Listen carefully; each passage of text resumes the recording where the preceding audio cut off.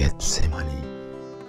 Along with his disciples, the Savior slowly made his way to the Garden of Gethsemane. The Passover moon, bright and full, shone from a cloudless sky. The city of pilgrim tents was hushed in silence. Jesus was earnestly talking with his disciples, instructing them. But as they neared Gethsemane, he became strangely silent. Jesus frequently came here for prayer and meditation, but never with a heart so full of sorrow as on this night of his last agony. During his life on earth, he had walked in his Father's presence. When in conflict with men who were inspired by the very spirit of Satan, he could say, "He that has sent me is with me. The Father has not left me alone, because I always do the things that pleases him." But now, he seemed to be excluded from the sustaining light of his Father's presence. Now he was numbered with the transgressors.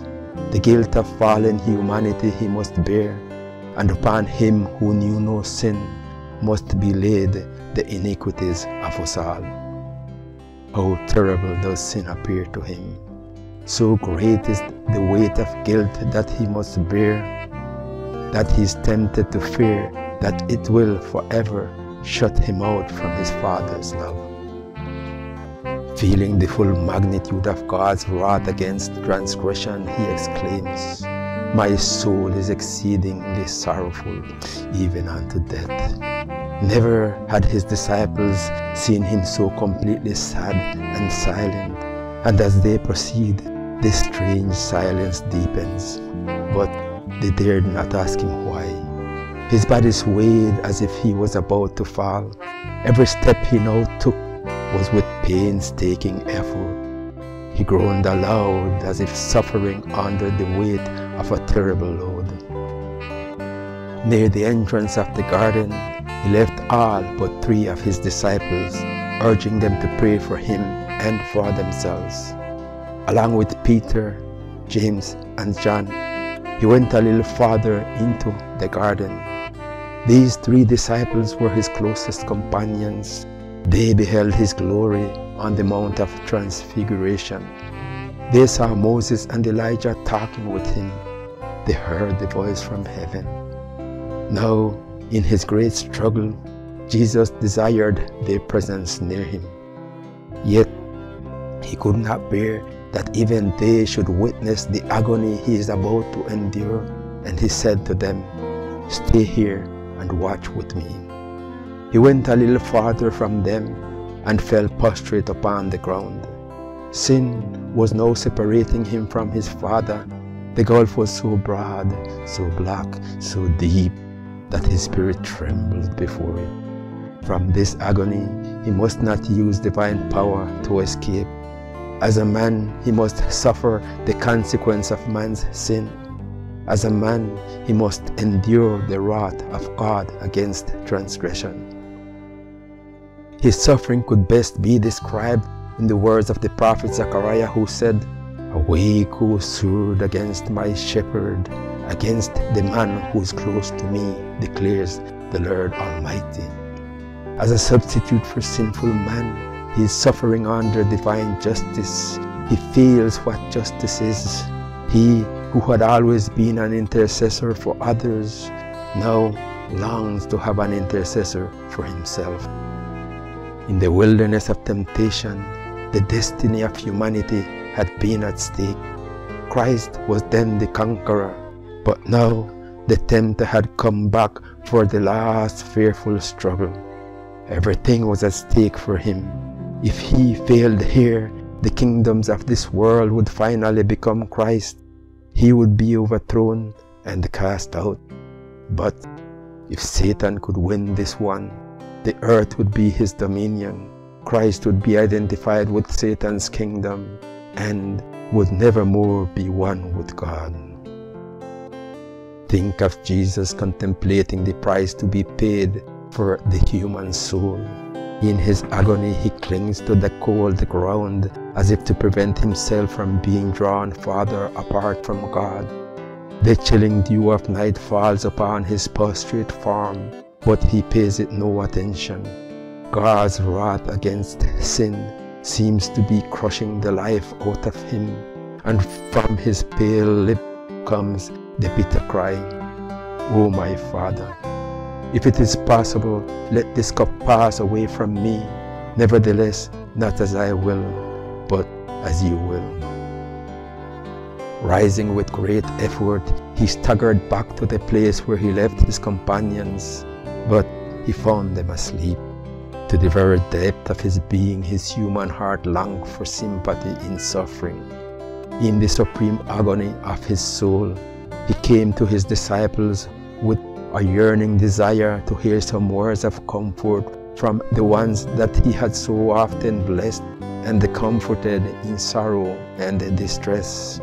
He who always had words of sympathy for them was now suffering superhuman agony, and he longed to know that they were praying for him and for themselves. How hopeless appeared to be human ingratitude and guilt. Terrible was the temptation to leave the human race to bear the consequence of its own guilt while he stood innocent before God. But the weakness of his disciples awakened the sympathy of Jesus. He was afraid that they would not be able to endure the test that would come upon them in the hour of his betrayal and death. He did not rebuke them, but said, "Watch and pray so that you do not fall into temptation." Even in his great agony, he tried to justify their weakness, and he added, "The spirit indeed is willing, but the flesh is weak." Again, Jesus is seized with superhuman anguish. Weak and trembling, he stumbled back to the place of his first agony. Now his suffering was even greater than before. As the affliction of the soul came upon him, his sweat was like great drops of blood falling to the ground. The cypress and the palm tree were the silent witnesses of his misery. From their leafy branches dropped heavy dew upon his tortured form, as if nature wept for its author, wrestling alone with the powers of darkness. A few moments earlier, Jesus stood like a mighty cedar, withstanding the storm of opposition that exhausted its fury against him. Stubborn wills and hearts filled with malice and deceit tried in vain to confuse and overpower him. He stood forth in divine majesty as the Son of God. But now he's like a tree bent and beaten by an angry storm. He had approached the consummation of his work as a conqueror, having gained the victory over the powers of darkness at every step of the way. As one already glorified, he had claimed oneness with God. In unfaltering tones, he had raised his songs of praise. He had spoken to his disciples with words of tenderness and compassion. But now had come the hour of the power of darkness. Now his voice was heard on the still evening air, not in tones of triumph, but filled with human woe. "Father, if this cup cannot pass from me except I drink it, thy will be done." Again, Jesus came to his disciples, but they were still sleeping.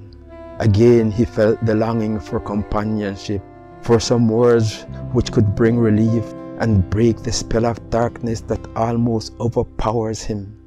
His presence awakened them, but their eyes were heavy. They did not know what to say to him. They saw his face stained with the bloody sweat of agony, and they were filled with fear. His anguish of mind they could not understand. His visage was so marred beyond that of any man, and his form more than the sons of men. Turning away, the humanity of the Son of God trembled in that trying hour. He did not pray then for his disciples that their faith will not fail, but for his own tempted and agonized soul. The awful moment had come. The moment that was to decide the destiny of the world, the fate of humanity trembled in the balance. Christ could even now refuse to drink the bitter cup measured out to guilty man. It was not yet too late. He could wipe the bloody sweat from his brow and leave man to perish in his sin. He could say, "Let the transgressor receive the penalty of his iniquity, and I will go back to my Father." Will the Son of God drink the bitter cup of humiliation and agony?